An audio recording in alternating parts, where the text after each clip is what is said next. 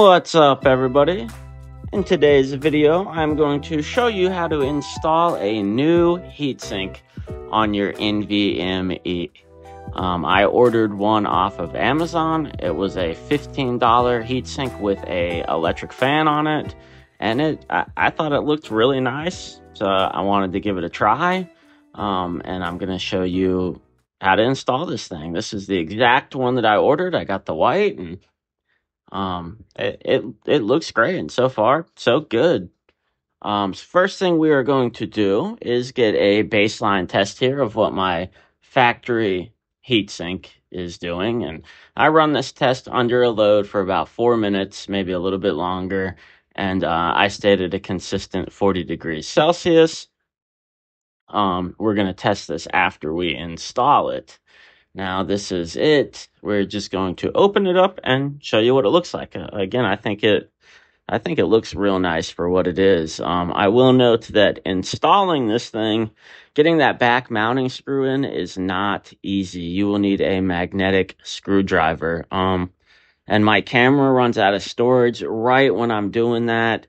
And I don't notice till after I get that screw in, and there is no way I was doing that again. So, unfortunately, you can't see me do it. We missed that part, but I just used a magnetic screwdriver, and it took me a ton of attempts. Another thing to note is I had to install mine with the fan facing down right towards my GPU because I wanted the lettering on the front of it facing up. But, you know, $14.99, you really can't complain with this thing. I think it looks super cool. First thing we're going to do is power down our PC. And now we're going to remove our factory NVMe heatsink. If you don't have one of these, then you'll just have one retaining screw in the back of your drive holding it in. But if you have one, you'll have to remove the two cover screws. Mine was not adhered very good. It just is what it is. After that, I'm going to pull out this mounting screw in the rear here. And then your drive will flip forward and you'll just slide it out of there. Bam, that easy. So this is a SN850 Western Digital Black, and it's a Gen 4. I mean, I've had no problems with it. Great drive. So this thing's going to come pre-assembled with these 4 Phillips head screws, and we're going to speed this up a little bit here because it just takes way too long than what it's worth. So once you get these 4 screws out of this thing, you will see that it has the thermal pads already attached to both sides and a little piece of tape covering them. So I'm going to put my drive in here with the tape still on, just because you could put this thing too far forward, too far back, so you really have to eyeball what you need to install it. I discovered that my back mounting hole for my drive lined up in between the 2 heat pipes perfectly, and I'll show you that in 1 second. So I'm just going to stick this thing in here and eyeball it the best I can.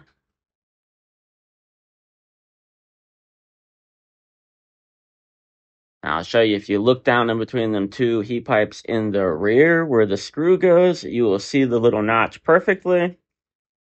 And it is an absolute pain in the butt to get this thing in there. That part is not a lie. That's what I read in some of the reviews before I bought it, and them people were not lying. So now that I got a good idea of where it needs to be, I'm going to pull my tape off.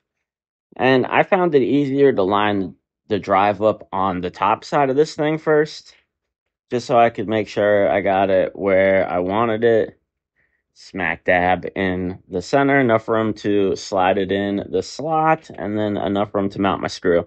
Now, if you look through those 2 pipes right there, you'll see my notch. So that's kind of how I judged this. Now I'm going to put the bottom on, press it down.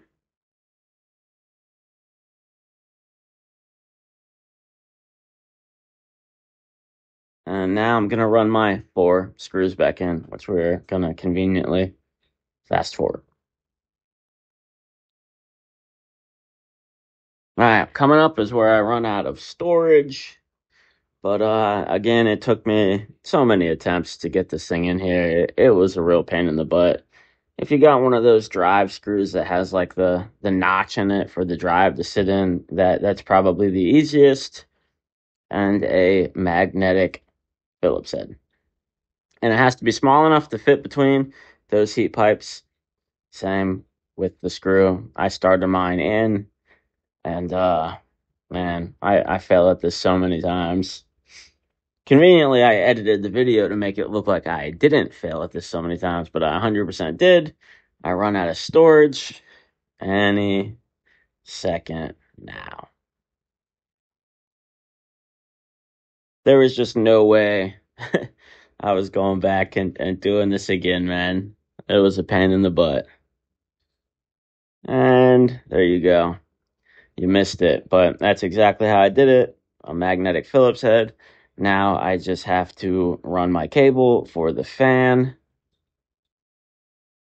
Now, if you're familiar with computers, you'll know how to do this. If not, you'll have a bunch of plugs on your motherboard. You have to shine a flashlight in there, and they will say SYS fan 1, 2, 3, 4, 5, 6, etc. So I just looked this over and figured my quickest and easiest path would be down through here, and then I'm going to come up in the top and plug it in to one of my fan spots. Tucks it up under there kind of well. For now, pull it tight. And then I'm going to slide it in. You can only put these in one way. They have notches in the top, which makes it super convenient. You can't really mess it up unless, I guess, you flip it around backwards and force it on there. But got mine on there. Going to pull my slack. And then that's it. We're going to fire this thing up. Check and make sure that fan's blowing. Again, it's super close to my GPU, but it seems to be working great. I don't know if that's good long term. Probably not, but that's what we're rolling with. This is the real world. So, booting up the computer, and then we will run another test just to see what it runs at.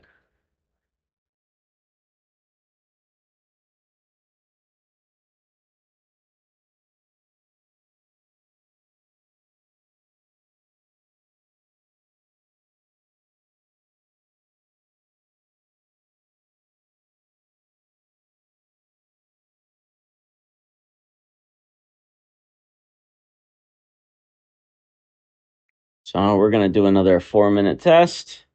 And this thing stays at a steady 30 degrees Celsius. So that's a pretty substantial jump in Fahrenheit.